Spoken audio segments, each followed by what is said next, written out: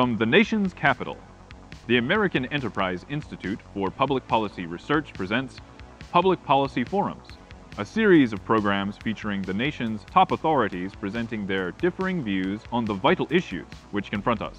Today's topic, welfare reform. Why? Whether it's called income security, income maintenance, or equality in incomes, it's all welfare and it's in trouble. Welfare costs us an enormous amount, more than $40 billion a year. It costs more than $3 billion a year just to administer welfare. Critics have said welfare programs just are not doing what they're supposed to. That is, they're not helping the poor. Some say welfare spending should be increased. Others say welfare payments should be drastically cut back. Others say massive welfare reforms are necessary. But is welfare even the right way to go? Are there other ways of caring for those who just can't quite make it in life?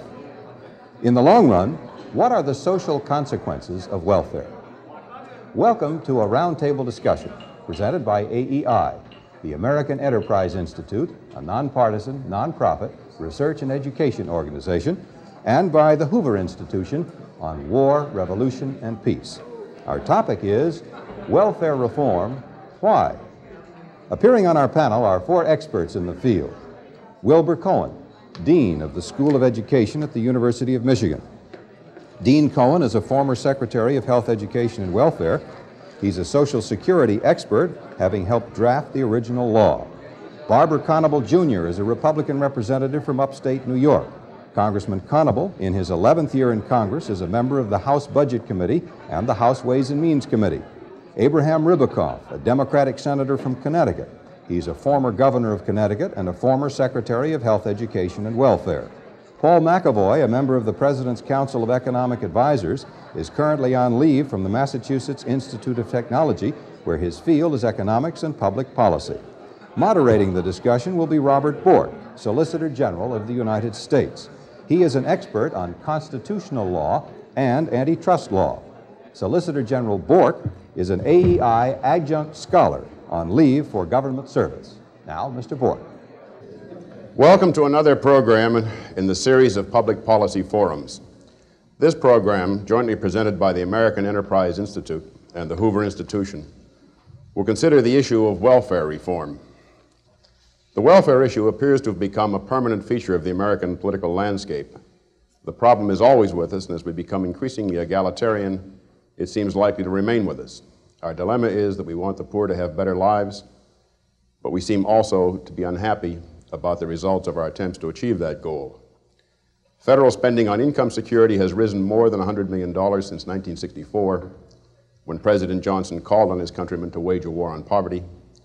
Yet there are still more than 20 million Americans living below what we officially define as the poverty level. The public perception, whether accurate or not, is that something is very wrong with the welfare system. To begin our discussion of welfare reform, let us go first to Senator Abraham Ribicoff. Senator Ribicoff, as a former Secretary of Health, Education, and Welfare and a member of the Congress, why do you think there is so much criticism of the nation's welfare programs? Well, I think first because politicians, from the President of the United States down, has found it politically profitable to demagogue against the poor and the blacks. Secondly, it reflects a guilty conscience by the American middle class because of the failures of American society to solve its problems. It should be kept in mind that our welfare bill, some $40 billion, is high. When you consider our gross national product is in the nature of $1,400 billion, less than 3% represents the overhead of American society for its failure. I think these are the factors that cause a dissatisfaction, and because political leaders really don't have the guts to face up to the problem. Congressman Barber Conable of New York, you are a senior Republican member of the House Ways and Means Committee. Can you tell us why welfare costs have skyrocketed in recent years? Well, it is a very expensive program. The $40 billion the Senator mentioned is only the cost of the three largest programs. That's cash welfare, food stamps, and Medicaid. There are lots of other programs as well, and that's one of the reasons why the cost has gone up quite sharply. There are very severe administrative costs because of an absolute hodgepodge administratively. The cost has gone up sharply in recent years, primarily because more people, now 29 million, are participating in these major welfare programs because inflation hits the poor the hardest. And of course, since it's a needs program, their needs are going up as the value of the dollar goes down. Thus, obviously, welfare will increase in cost as well. The administrative side is expensive. It costs over $3 billion to administer our welfare programs at this point, and that's 8% of the total cost as well. All these things have combined to make it not just a very visible part of our government system, as the Senator mentioned, but a very controversial and increasingly expensive part. Dean Wilbur Cohen, you're a former Secretary of HEW. Do you think our present welfare program is an efficient way of helping the poor, or are there better ways? No, there are very materially better ways to benefit the poor. The present system is not only inequitable and inadequate, but it has been built up over the years in a way that has not made it a program that benefits all the poor on an equitable basis. There are better ways of doing it, but all of the other better ways involve more cost and more problems, administrative and otherwise, and part of the reason why we don't have a better welfare system or a substitute system is because it is impossible in a country as large as ours to agree on what an adequate standard is between New York and Mississippi, and because of the various other factors that are needed to make a decision. But if one were to start to try to develop a better welfare system or a better system to meet the poor, you wouldn't start with the system that we have today. Dr. Paul MacAvoy, you're currently serving as a member of the President's Council of Economic Advisors. How well do you think our present welfare programs are meeting their objective of helping the poor? Robert, I'm intimidated by the prestige and seniority of the other members of this panel. As clearly the youngest member of the panel, it's not my position to judge these distinguished gentlemen who all played some role in the development of the existing institutions. I might add they have done the job very well themselves. The first three remarks were severely critical of where we now are, so that they're tearing down their own edifice. I would add, however, that perhaps I should be in the position of building it up a bit. As I understand, the original intent of these programs was that they were supposed to provide the means by which those who are in no position to help themselves could obtain the necessities of life: food, clothing, shelter, the minimum of transportation, and other goods and services. The programs have in good part done that, and the criticisms that I could raise as an economist to present operations is that they have exceeded the original intent and have also helped a large number of other individuals who may not very well qualify. If we were to take the amounts of expenditure that Representative Conable mentioned and were to distribute them to those that all of us here would agree meet the original qualifications, then we would provide perhaps 150% of what each of these people would obtain as a minimum level of income. That is, we're spending more than enough to bring every member of the population considered poor above the poverty line. We also have an extensive federal and state bureaucracy administering the program. I had difficulty with my staff all afternoon finding out how much we are spending on these bureaucracies. They are chasing the bureaucracies now back in the executive office, trying to find out how much is spent on which part of which program. They will be late for the session this evening. When I left, they had well gone over $2 billion of annual outlay for salaries and other operating expenditures for federal, state, and local overlapping programs. It may very well be that we could redesign these. I'm not redesigning them to achieve perfect government any more than I would try to achieve perfect competition. But it seems to me that the specificity of the programs, the extreme detail, the opportunities for legalisms to determine who qualifies and who do not qualify are a lawyer and a bureaucrat's dream in the present mode. Well, so, go ahead. I was going to object to the part about we don't use legalism as a pejorative term here this evening. You were brought onto this panel to prevent violence from breaking out, not from creating it. I thought you'd bring up your youth again, but I thought I heard. I thought I heard murmuring on my left, Senator Ribicoff, during part of this. Well, part of all of it, I think Barber makes a good point that the administrative costs, and so does Professor MacAvoy, are high. And the reason for that, there are some 1,150 separate administrative agencies throughout the United States administering every conceivable type of welfare program. Makes no rhyme or reason. I think that the professor, too, makes a good point. I am convinced that we could take this pot that we spend on welfare and divide it up without any administration and put checks through the computer, and it would save the American taxpayers billions of dollars. I think President Nixon tried to do that to a certain extent with his family assistance program, which was very well conceived, but the Senate, the House did act. The Senate couldn't agree, and we acted the President, twice. You acted twice. The Senate couldn't agree, and Mr. Haldeman and Mr. Ehrlichman finally did it in. But doesn't that illustrate the problem? It's very easy to criticize the system, which I have done, but it's much more difficult to find the answer to it that everybody will accept. When we talk about welfare reform in any kind of a general situation, one person will go away and say, well, I'm for that because that'll reduce the welfare rolls in half. But the fact of the matter is most of the working poor of the United States are not in the present welfare system except for food stamps.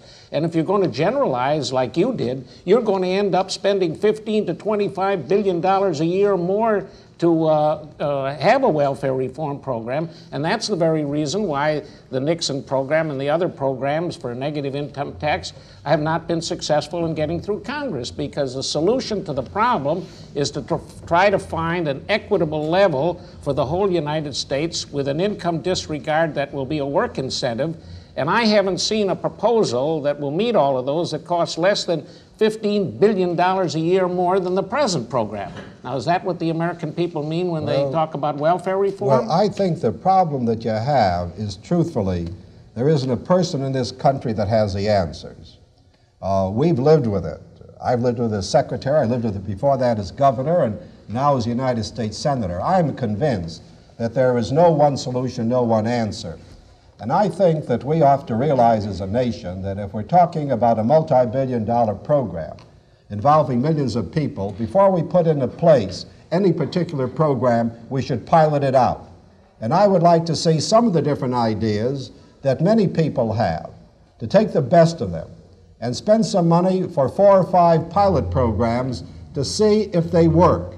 As a matter of fact, one of the tragedies of the President's Family Assistance Program is when it was stalled in the Senate Finance Committee, that I had been able to obtain unanimous agreement for the expenditure of $500 million for a 4-year experiment in piloting out different programs. But the Secretary of HEW then and the President wanted all or nothing, and they ended up with nothing. And I would hope that when we get to welfare reform again, when some president has the courage to come out for welfare reform, men like Barber in the Ways and Means, myself, and other people who are interested in the problem would try to pilot it out before we commit the country to a $40 billion program. Senator, I understood I have a different version of what happened in the Family Assistance Plan. it was my understanding that the Senate Finance Committee was unwilling to accept the standards that were laid down in that plan as too low. And because they couldn't get them, because they couldn't get agreement on a higher level of benefits, the whole thing died at that Barber, point. it wasn't that, because the history does play a part. Before it got to that, this was in 1970. You passed it in 1969, early part of 70. We sent you a bill that provided $2,400 for a family of 4. That is right. And then you had the people, the so-called liberals wanted more, the conservatives wanted less or nothing. And then to try to break the impasse, I suggested piloting it out. And Senator Long and Senator Williams, all around the Finance Committee table, liberals, conservatives, the middle of the road, agreed unanimously to go up to $500 million to try it out to see if it works. And I thought that was a great idea. But the administration wanted to go for broke, and nothing happened. Then later on, when Secretary Richardson and I had worked out a compromise at $2,600, Secretary Richardson couldn't even get in to see President Nixon, and the compromise that we worked out in 1972 collapsed because the Secretary could not even talk to the President of the United States. Well, let's try the future before we replay that loss. On the future, let me say, I think that problem that the Senator just discussed is still here today. What is the amount that could be agreed on for the entire United States as a minimum? The figure on the poverty level for a family of 4 at the present time on the poverty level is around $5,500. Now, how close to $5,500 as a minimum can you get as a political compromise through Congress at the present time? It obviously, I would say this, and you gentlemen correct me, it would have to be substantially lower than that. Therefore, for many states in the Union, particularly industrial states, that wouldn't satisfy them, and you wouldn't be able to get a compromise that would be acceptable when there are 2 senators from every one of those states. That's because you're not asking the right question. The beginning question is not how do we obtain a certain level of income for everyone below that level for some test period, but how can we help those that are in some way unable to work within the system as it now is constituted. There are large numbers of individuals who have temporarily low incomes. These individuals would be caught up and rewarded in any program where the operation of the program sends out checks to everyone below an income level. We're not really after incomes. We're after providing the opportunity to consume of those who have no assets, no wealth, no income, and are unable to generate their own. Well, what income level would you propose? This is just the problem. You shouldn't propose a level of income. You should propose a new program which can be so specific as to separate those without income and wealth and any opportunity to earn from those who have low levels of income. All right, I ask you again, for people who have no income, what level would you set? You're avoiding the question. You're living in a dream world, sir. No, I am not living in a dream world. Well, what specific figure would you propose? In which my next door neighbor is a medical student who has no income, who would qualify under a check receiving program in this small period before he begins to earn $150,000. Well, I'm perfectly willing to exclude all physicians and medical students because they're going to have a lot of income. Now we have a special program. All right. Now, what income are you going to propose? That's well, there are lots of other exclusions which you must make, Mr. Cohen, as well. And when you get make all the exclusions you want, then and tell me what is the income that you would propose. We're back to the present program. We're not back to the present program. Yes, we are. We're back to 1,100 programs. You see, what bothers me with Professor 1,150. With Professor MacAvoy, and this has been the problem every time you talk for welfare reform, everybody talks of generalities. Now, you're one of the president's economic advisors. Give me a specific program that you would advise President Ford to submit to the Congress of the United States. Mr. Ribicoff, I have that program in hand. Oh, let's hear it. That is, you keep tearing down your building, and I keep trying to patch it back together. We're anxious. This is a historic moment, I think.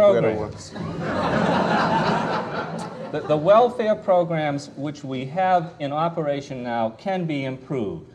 They can be made more efficient through the use of more advanced government operation techniques through the use of computer systems, information systems, through the taking out of this program set of 1,100, those that are clearly redundant, that you and I would agree on. This is a structure which we have in place now, and it differs from Mr. Cohen's structure, which is to tear it down and start issuing checks. Can we agree on this, gentlemen, that we're not likely to achieve the, all right, not likely to achieve the millennium overnight, and that we shouldn't expect to do that, and that we should be taking specific, concrete steps toward a more rational welfare system through a process of consolidation, cashing out, building a federal floor under the low welfare states so that we'll reduce the disparity between the high and the low welfare states, and so forth. Is that a reasonable step for Congress? Barber, would you go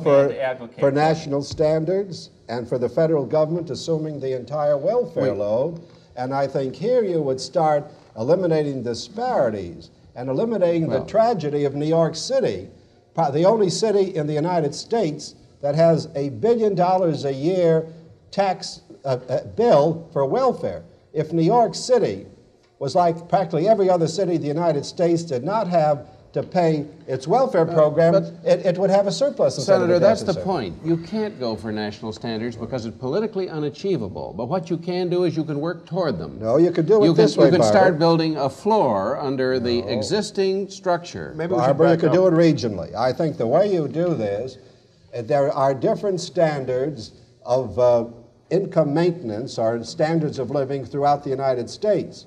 And you could build standards on a regional basis, certainly. It doesn't cost as much to live in Mississippi as New York City. But New York City, Chicago, the industrial parts of the United States, you can have a standard for that. The rural area, another standard. The farm states, another standard. The Deep South, another standard. And I think we could have national standards built on a regional basis. In other words, what I am arguing for is no set program for this country. It just can't be done. I am arguing for a common sense approach where we pilot out different programs that we try to develop between the legislative and executive branch. Don't spend $40 billion. Let's spend $500 million over a period of 3 or 4 years, and those that work we adopt, those that don't work we slough off. We've had remarks that the program is terribly complicated. In fact, it's balkanized. You have 1,150 agencies and so forth, and that must be part of the problem. And what I hear some of you saying, and what I hear Dr. MacAvoy saying, is that he doesn't want to go to a check program because that necessarily includes all kinds of people we don't wish to include. But what would be wrong with coalescing all of these programs, in fact, doing away with programs like Social Security, aid to the disabled, aid to the blind, and simply using a check program? Food stamps. Eliminating a large amount of bureaucracy, eliminating a lot of overlap. And I don't see why it has to be done. We supposedly took that step with SSI. We combined But three. you then took another step, Congressman, of once you'd cashed the program out, you started adding benefits on top. That's correct. And that may be the real problem, that the congressman can't keep away from adding a few more goodies. Part of the difficulty then you have the there, cash out, and then you have the goodies too. Part of the difficulty there is that everybody wants a piece of the action. You have 11 House committees, 10 Senate committees, and 9 executive agencies all participating in welfare. They get into it on a somewhat competitive basis. The minute you cash out, for instance, the food stamp program as part of any cash welfare program, you'll find the agriculture committees fighting to create a new food stamp program on top of it in order that they may have a piece of that action for the jurisdictional benefits it'll give them in getting through their agricultural bills. You mean to say that you're telling the American public tonight that the welfare problem is entirely a jurisdictional problem? I didn't say it was entirely. All I'm saying is that that's a very serious complicating factor, and it is unseemly to see the competition among participating agencies and committees. Could I join my colleagues, though, in agreeing on 2 points that have been made here? One, I think it is possible to improve the present welfare system without having a millennial program. There are 2 things that could be done. One is the working poor are excluded largely from at least the aid to families for dependent children. And I believe that has been a very serious difficulty. We have tried over many years to try to remedy that, but of course, broadening the program to include the working poor represents an increase in cost, and that becomes a difficulty. But I do think that the discriminatory treatment which now exists, where a man or a woman tries to keep the family intact, and except for some states and localities cannot get on welfare except where the head of the family deserts the family, is a wrong philosophy and ought to be corrected. I think that's number one. Secondly, I do think that the suggestion that you made, Barber, is a good one. We could, and it would not prevent having a different system later on, to try to minimize the disparity between the states by setting some kind of minimum and raising that over a period of 5 years, so that when we did have an opportunity for welfare reform in a more comprehensive way, the disparities wouldn't be as large as they are today, which I take was one of the major reasons why the Family Assistance Program wasn't able to be enacted. Wilbur, it's always entertaining to see people advocating the federalization of welfare when almost, I think, just about half the welfare passed out in the country is passed out through 3 states, California, New York, and Massachusetts. And thus you'd have to have the federal representatives of 47 states paying a very substantial fiscal dividend to those 3 states, a politically unlikely condition in order to federalize. Well, Barber, that's unfair. The problem of welfare is a national problem. It is a national problem where the whole country has an obligation. And if New York is defenseless, to have the southern poor blacks and the poor Puerto Ricans come in, why should the people of New York or Connecticut or Massachusetts or Washington suffer the burdens on a statewide basis? Senator, I wish I could agree with you. I agree that that's an unfair condition, but nothing is a national issue that is not recognized as such by the national legislators. And I think it's still unlikely that the federal representatives of 47 states will give a major fiscal dividend to the representatives of 3, no matter how equitable their claims. Well, once you eliminate their states and counties from the welfare burden, under those circumstances they might do it. But don't forget, they too will not have the bill to pay. Well, I understand the problem with the states. At the national level, is there anything to be gained by moving towards a check system, a negative income tax system, or a family assistance program, and at the same time eliminating the large bureaucracies that give specific programs? I don't think from past experience in the existing programs we've done so much better with the computers than we did with the individualized treatment. And therefore I would be very skeptical about doing that without adequate attention to the human side of the equation of making it possible for these people to get their checks and their eligibility in their community. I understand that, but are there large savings to be gained by the abolition, and in this company I hesitate to say it, by the abolition of bureaucracies like HEW and HUD, enough to make it viable to go to a check system? I never thought I'd disagree with my friend Wilbur on anything when it comes to welfare. But I think eventually that's where you're going to have to go. I think it makes the most sense. It's the simplest, and you're going to have to face up to it. Why are people poor? Very simple. They don't have money. It's just as simple as that. And then when you face up to that simple fact, then you'll start trying to understand how do you solve the problem. But when you have all the social workers and all the welfare bureaucracy, they certainly compound the problems. And I think, too, HEW should have been split up a long time ago. I was for that when I was secretary in 3 departments. It's impossible for them to handle it. And I think that eventually you're going to have to take the Milton Friedman approach, the negative income tax approach, and eventually you're going to go to it. Robert, let me provide a somewhat different view. It appears to me people are poor because they have low incomes at present, but might have or possibly will have much higher incomes in the future. My daughter is in that class. She's 13. There are people who are poor because they have low incomes and significant wealth. That's my grandfather. He's 68. There are people who are poor because they have neither income nor wealth, nor do they have earning power. This third class is the ones I think we're after in developing welfare programs.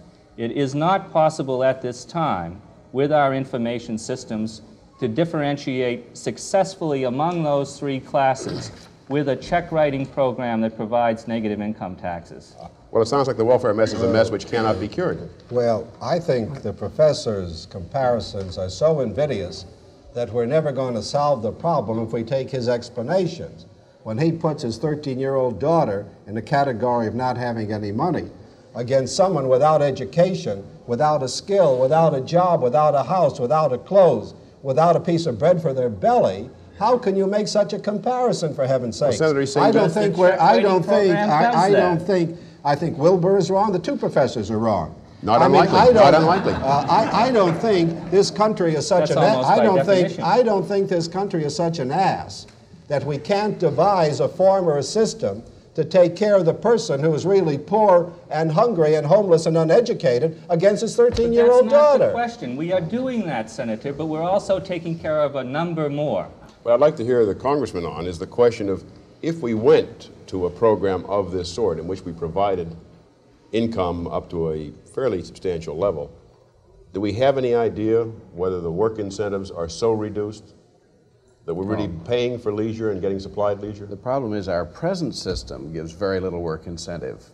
But it's hard as to, Wilbur's mentioned, some people, a large number of people on welfare are absolutely disqualified. Although they have marginal skills, they're disqualified from working because they can get as much or more on welfare as they could if they went to work with their marginal skills. And this is one of the reasons why I think ultimately we've got to work toward the sort of thing the senator is talking about. I don't think we're going to be able to achieve it, perhaps with today's technology. I don't know. We certainly aren't going to be able to achieve it unless we have a plan, unless we start working towards some consolidation of food stamps with a cash program in order to reduce the administrative complexity. Now, I don't think you're going to save a lot of money by doing this, and I think you're going to continue to have abuses because in a democracy, everybody is entitled to try to find his own ripoff, apparently. That seems to be what happens. But I do think that we can constantly improve a system, and it's terribly important that it be conceptually a sound system based on a plan that we're working toward. And the problem right now is that we seem to be piecemealing everything. Can I rise to the defense of professors? It's a losing fight, but I believe that what Professor MacAvoy has said is a very fundamental question. Practically every negative income tax proposal that I have seen does not deal with the question of assets. And I believe, and I think what you and I are trying to say, that inevitably the matter of assets would come into play, even though Milton Friedman and everybody else doesn't include that in their plan. Once you include assets in the plan, you're right back to where you are under the present system of the individualized analysis of those assets in relation to the non-income that a person wouldn't that has. be easier than having 1,100 programs giving food stamps, giving medicine, Well, giving in the first law? place, there aren't 1,100 programs. I heard that from an expert a moment ago. There are no 1,100 programs in the United States. There are 1,150 separate administrative units administrating welfare throughout the United States. So haven't there been pilot programs on negative income tax? Yes, there haven't they been have. funded? And what have been the results of about Seattle and a Denver and a New Jersey set of experiments. have we? The New Jersey set came first. It was detailed. It's been subject to great controversy in terms of both the construction of the sample and the length of time that it took. But do we to know get it anything done. about these administrative costs of dealing with assets and dealing with the young and so forth? No, but these programs look centrally at the question of whether there were reduced work incentives as a result of receiving income through a negative income tax. But those And were artificial programs. Well, I but- don't think they prove They've gotten anything. better, Mr. Well, wait, Cohen. But I think what the senator and I are proposing Before is that, not could limited before programs. that, could we find out what the answer to the question of work incentives was in these programs, and then we can return to the... It has changed over time as the program design met the standards of good work. And the latest of these indicate And the best, significant... presumably. Well, that sometimes happens. Indicate significant work disincentives from a negative income tax scheme. These are the Seattle and Denver When you say studies. significant, you mean that if it were applied nationally, we would have a serious problem of buying leisure from A the population. large number of individuals with low income would decide in the interim, perhaps for short periods, medium-term periods, to not go into the labor market, but rather to stay with a negative income tax. So that's not a panacea in that sense either. This is both senior male workers as well as women with children. Well, all I want to say, and this was brought out in our other discussions previously, that those particular experiments were very artificial and unreal, in my opinion, because they were short-term. The people who were in those experiments knew that they were that kind of experiments. What the senator and I are arguing for... I think we should stop on that, because that's true of the New Jersey experiments, yes, but not the Seattle and Denver Well, experiments. the Seattle and Denver are so limited and so small and not necessarily representative of the wide range of other income, racial, family mixes that I would... While I happen to agree with your general observation about the work incentive, I would not take them as the test, because what the senator and I are arguing about, or what we're proposing, is that you allow several states on a statewide basis to convert their present programs of aid to families with dependent children, plus the supplemental security income, plus the food stamp program, into a new, let's say, negative income tax program for that state, maybe Delaware, maybe Rhode Island, maybe Arizona, an urban state and a rural state. Take the entire program and apply it to a whole state under very varying conditions, and then see if the work incentives at different rates of work incentive will work. I think that's what the senator has in mind. Exactly. I don't, because my feeling is social programs in the last 30 years have proven it, don't always work out. I mean, everything looks good on paper. Everything looks good on paper, but when you're dealing with human beings, it's altogether different. And I personally am convinced that I'll never vote for a national social program, multi-billion, involving the entire country, unless it's piloted out first to see if it works before we commit the nation. Our four experts seem agreed, especially the two former HEW secretaries who had to administer the giant federal welfare program. They all agree it's easy to criticize welfare, but it's difficult to find solutions to the problems. Now, in an effort to find some answers by challenging our speakers, we'll call in the experts in our audience who will question the members of our panel. First question, please. Yes, my name is Jim Miller. I'm an assistant director of the Council on Wage and Price Stability.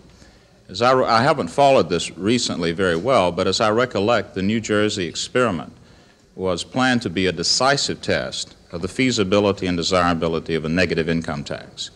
Yet I gather from the discussion tonight that the results of this test and those in Denver and Seattle have been inconclusive.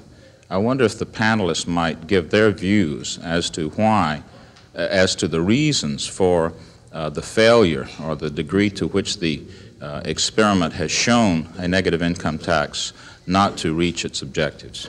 My own view is that while the various experiments were useful in indicating some of the problems that are involved, until we have experiments that have large bodies, large numbers of people under realistic conditions of where they will lose their welfare check, knowing that they will go off or go on in terms of a real situation, one cannot deduce from those experiences what the impact on working incentives and secondary workers coming in or out of the labor market will do. Secondly, I believe that you have to experiment with different kinds of work disregards. The one in the present law is basically $30 a month plus 1/3. Well, I think we ought to experiment with $40 and 40% and $50 and 50% and let's say different amounts to see what impact they have on different levels of assistance. That has not really been done under the existing experiments. Dean Cohen, do you mind, maybe you'd explain what a work disregard is? Well, a work disregard or a work incentive is when an individual on welfare goes to work, how much of the work income is subtracted from their welfare check. And under the present situation, 2/3 of that earnings is subtracted, and therefore people think that that is, to some extent, a disincentive to continue to work. And what has been proposed in most of the negative income tax is to have a work incentive or work disregard of 50%. Well, that immediately first costs more money for people who go out to work, and whether 50% or 40% or 60% is the right figure in relation to different levels of income is not, in my opinion, been ascertained through these particular experiments. So I wholeheartedly support the senator's proposal that what we should do is have experiments that are realistic. By that I mean actual persons on welfare who either go out to work or don't go out to work under different sets of levels of payment and different work incentive provisions, and then find out whether to what extent they are possible to put in legislation. I might add that I also favor perhaps having different incentives for different states. I would amend the present law, which provides for one work incentive for all 50 states to allow different states to experiment right at the present time with different levels and see if we can learn something. Who has the microphone at this stage? Yes. Stephen Tonser, professor of history at the University of Michigan. Senator Ribicoff and Dean Cohen, you have spoken eloquently as advocates of the poor, if albeit professionally. And I think the focus of the meeting this evening has been on the poor. What, in your opinion, however, is the impact of these programs on the polity as a whole? Do you see any evidence that they have contributed to the demoralization of the polity and political life in the United States? That indeed many people in the United States view these programs with hostility and perceive them as political failures. May I say this, Professor? You come from the state of Michigan. The unemployment rate in the state of Michigan is over 12%.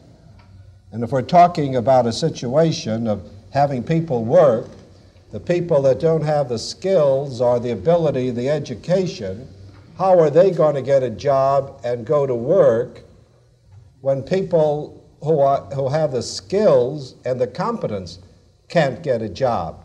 I think you've got a great problem in this country. And this is a compassionate country. If a person is disabled, if a person is incompetent, if a person has to have someone to take care of them, do you throw them into Lake Michigan and forget they exist? What are you going to do with a poor person in Detroit that can't get a job? Well, Senator Ribicoff, I would remind you of the massive alienation from politicians who have managed to use public welfare as a ploy for political advantage. Sir, no, I won't answer that question. Professor, every politician knows that the people that don't vote are the poor and the black. They're not registered, they drift. These people don't vote because they don't care. The people that vote are the middle class that vote in larger numbers. And that is why politicians play up to people like you as against the other poor and the black who don't vote. So politicians don't play to the poor and the black, they play up to men like you. Did you want to say a word, Dean Cohen, before we left this? No. I like that, but I have a volunteer. Congressman Conable would like to respond. Well, we've been talking about incentives here. The top 80% of our economic spectrum is on an incentive system in this country, and the bottom 20% is on a disincentive system to some degree. But I think it's interesting that if we're talking about the kinds of figures that have been bandied about up here, you're going to reduce the incentives for the 80% through increased taxes. Thus, you may be increasing the incentives for the bottom 20%, but you're reducing them for the top 80%.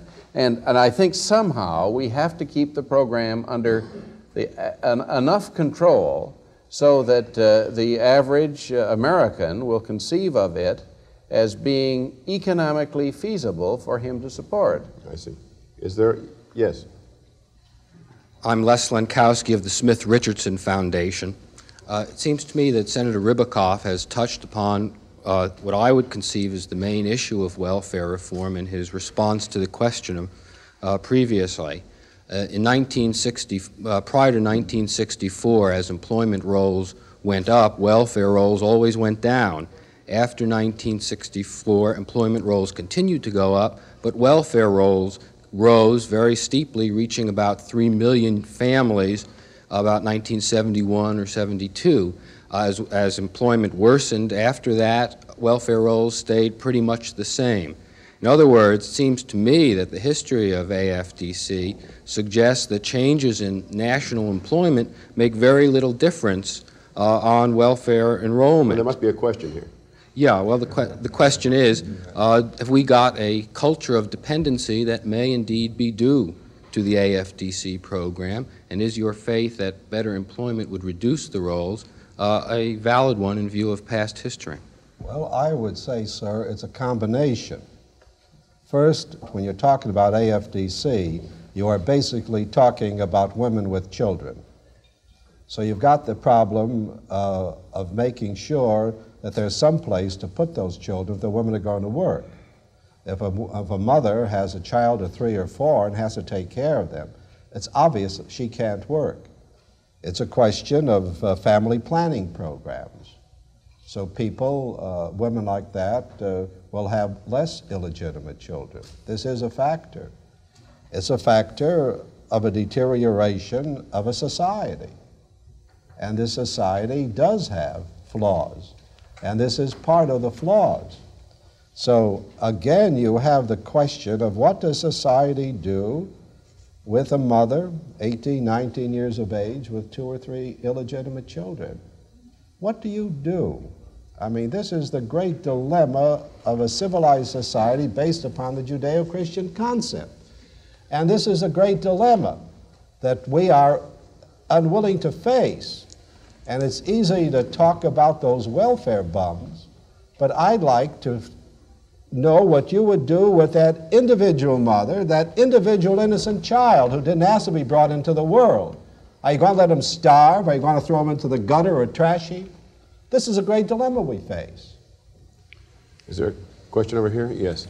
Yes, my name is Barry Chiswick. I'm on the staff of the Council of Economic Advisors. One of the issues that's raised in terms of cashing out the in-kind programs. Perhaps we ought to explain the term cashing out. Oh, converting a food stamp program into dollars and eliminating housing subsidies and giving income in dollars rather than income through housing vouchers. People have talked about converting the programs to cash programs and combining them into a negative income tax. And the discussion of the negative income tax generally hinges around one program, one structure of benefits. And the objections to this are twofold. One is the very large cost that it would involve to cover all families under one structure, and the other is the incentive effects. My question is, since there are different demographic groups, aged, AFDC-type families, intact families, different demographic groups which would respond differently to work incentives, would the panelists consider a negative income tax in which the structure of benefits was tailored to the demographic characteristics of the family? Well, my answer to that question is that's exactly why I'd like to see some experiments done that would perhaps change the work incentive in relation to different demographic as well as different social conditions. I don't think we know the answer to this work incentive provision. We talk very glibly about work incentive. There have been hundreds and thousands of people on welfare who went to work when it was dollar for dollar offset. Economically, it didn't make sense. The person lost $1 of welfare for $1 of work. And they went to work anyway. Why? Because I think there are other factors in work incentive than strictly an economic one. There was the pride, the incentive, and so on. Now, we don't know what a 30% work incentive or a 40 or a 45 or a 50 or a 75% would really do under different kinds of economic conditions. And I believe you have a good suggestion. I think the senator and I would like to see how that is worked out in actual practice in different places in the country. I also have the belief that it might vary in urban and rural areas. That's a very great, that's a good common sense approach you have, sir. Dr. MacAvoy? I was going to just add that Mr. Chiswick's question is brilliant and what one would expect from a senior staff member on the Council of Economic Advisors. Well, what I'm curious about, why doesn't an idea like yours ever percolate through your bosses up to the president? Senator, it just percolated, and the machinery is going, and I picture a situation where we design an income tax form, an IRS form, that requires you to check off a certain box depending on your demographic category, whether you're married and your husband is at home, or whether he lives down the street, or you haven't seen him for years. And there'd be a whole set of boxes of that nature. And that would be a complication worth having in the IRS form, because depending on the box, you would have a different tax schedule. That's a good idea too. But then what's the IRS man going to do? Is he going to find out in any definitive way whether you checked the right box, or whether you just checked the box with the lowest tax schedule? You'd have to have an audit system. Or the highest negative tax schedule. You'd have to have an audit system with high penalties. With high penalties, you have to have an audit system with extremely high administrative costs. Chiswick, how would you do it? Come on, you answer this question.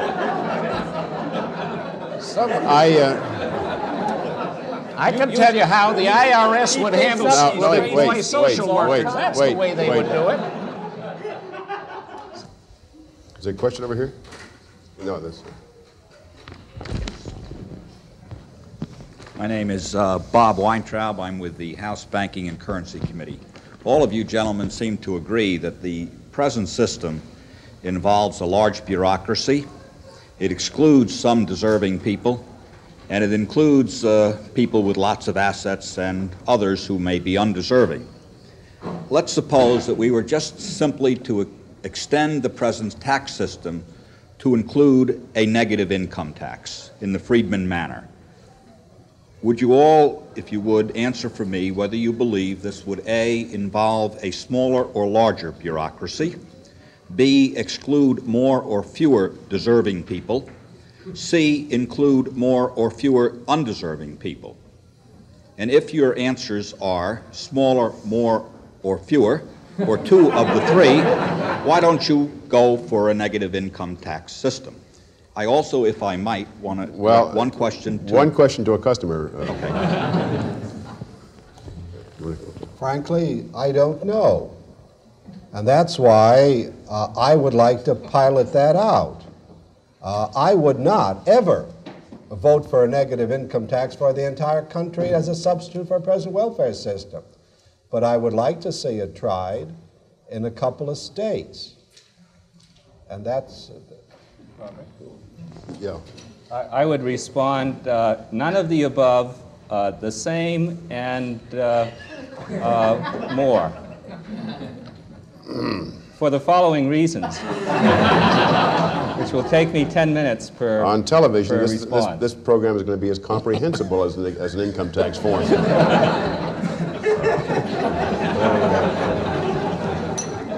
It seems that if we were to go to Dr. Weintraub's technique, we would be replacing the HEW divisions that deal with specific programs with an enlarged internal revenue system service whereby checks would be sent out to those who had such low levels of income that under the tax code they would get payments rather than pay taxes. This negative income tax scheme would require a larger bureaucracy and a different kind of surveillance to try to find those who have no income as compared to those who have large incomes and are not paying taxes.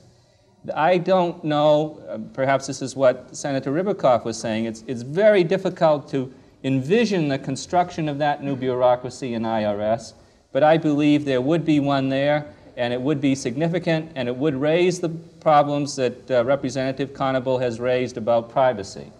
Second, we have the matter of whether it covers more deserving people. I believe AFDC and the other programs, Medicaid, food stamps, are covering deserving people fairly well. They're doing a pretty good job. They are also covering substantial parts of the population that might not be covered under a full justification as originally given by these programs. 10% of those that receive food stamps have incomes roughly of $10,000 a year or more. With the general scope of an IRS form and an inability to differentiate well on a national tax scheme, I believe more undeserving will receive the negative income tax than now receive welfare. Is there another question over here? This gentleman here. My name is George Merrill, on the staff of the Senate Budget Committee. You've all been talking about the little welfare programs such as AFDC and food stamps, but no one has mentioned in this context of overall welfare reform the biggest program of all, which is the Social Security program, comprising 20% of the federal budget now. Do you think that the Social Security program should be examined in this overall context of welfare reform? My answer is no. Well, that's not what we're talking about in welfare reform. The Social Security program needs to be re-examined and changed very fundamentally, but it has nothing to do primarily with the welfare reform question that we're discussing today. It is, you pose a basic problem, and I give you a political answer. To try to change the Social Security program will lead to revolution. In other words, Senator Ribicoff is not going to lose in New Hampshire in the next primary. Robert, won't the sunset law terminate the Social Security No, program? but the sunset law does not apply to any trust fund, pension, Social Security, in which there's a long-term investment in benefits. There are already escape clauses. Well, that's altogether different. How are you going to terminate people who It'll end out 25 years are paid into Social Security? With the amendments in the Senate, it'll end out applying to the ICC, I hope. Can we have one more question, please? Maybe to the IRS. We can't. We all wish that. Well, this concludes a public policy forum presented by the American Enterprise Institute and the Hoover Institution. I want to thank our distinguished panelists for a lively discussion. Dr. MacAvoy, our youngest, Our brightest. Representative Conable, Senator Ribicoff, and Dean Cohen, and also the experts in the press and our guests in the audience who were kind enough to participate. Thank you.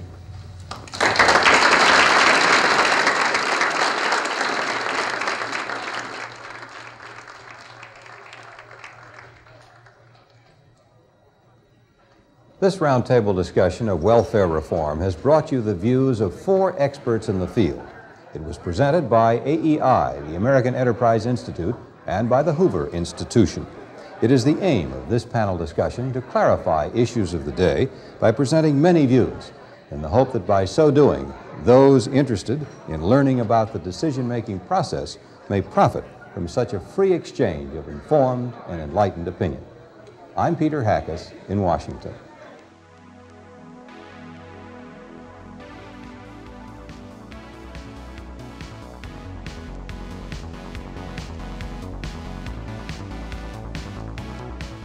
This Public Policy Forum series is created and supplied to this station as a public service by the American Enterprise Institute, Washington, D.C.